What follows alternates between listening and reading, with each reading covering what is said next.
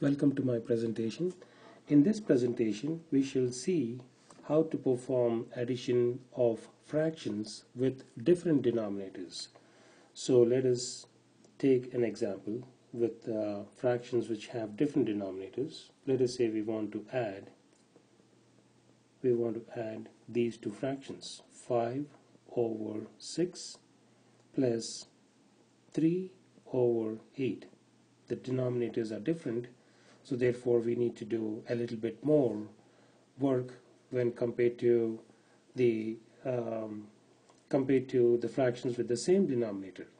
We need to first find a common denominator, and to find the common denominator we're going to use the least common multiple method to find the common denominator. So step number one, in here we're going to say find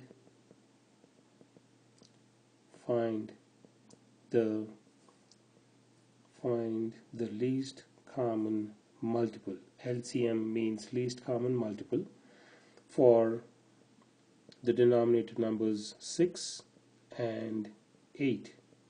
How do we do that? We're going to write it in step number 2 here, as we're going to write 6 and we're going to express it as in its prime form. 2 times 3 is 6, and then the next number we have is 8. 2 times 2 times 2 is 8.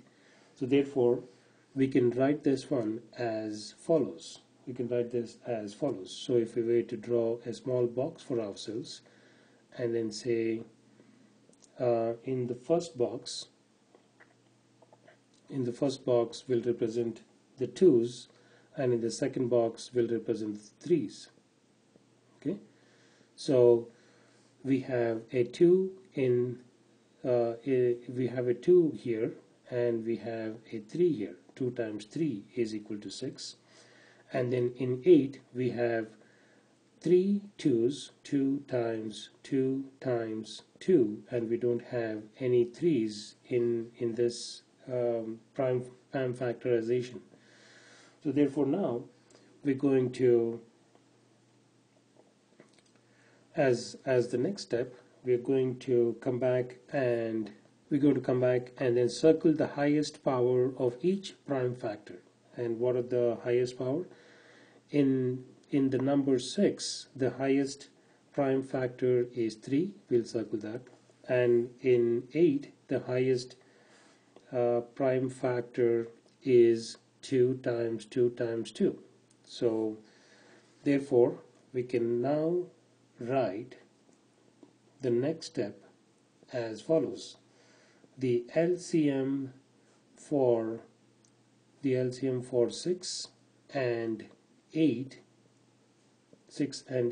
is going to be equal to 2 times 2 times 2 times 3.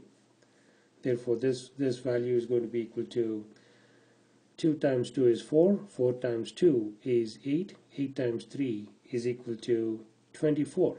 So let us put a circle around it, and then we're going to write another step in here, step number 4, and in this step we're going to say we're going to take the denominator of the first fraction and then say 6 times what number is equal to 24, and then we take the second we look at the second fraction, and the denominator there is 8, and then we're going to say 8 times what number is equal to 24. So 6 times 4 is equal to 24, and 8 times 3 is equal to 24.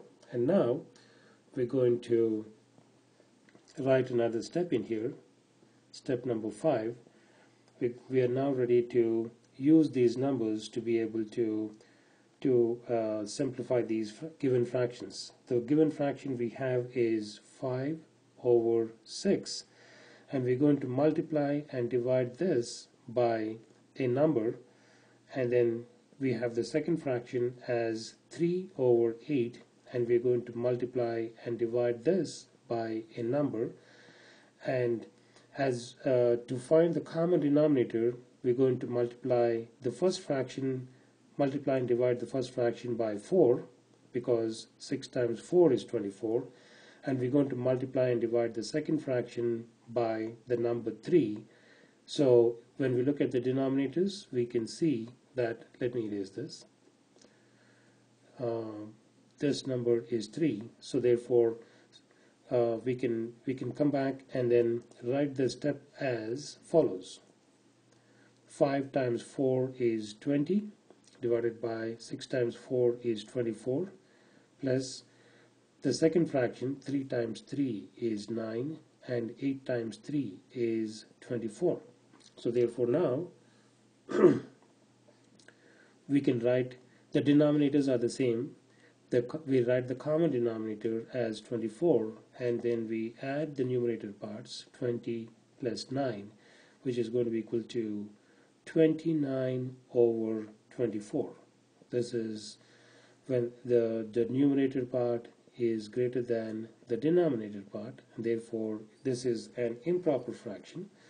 So when we have an improper fraction, we can express it as a mixed number, and therefore we're going to take 29 and then divide it by 24. 24 times what number is equal to or less than 29? 24 times 1 is 24. When we subtract that, we're going to get a number 5. So therefore 29 divided by 24 is going to be equal to 1/5 over 24. So this is our answer. This is where we want to leave it.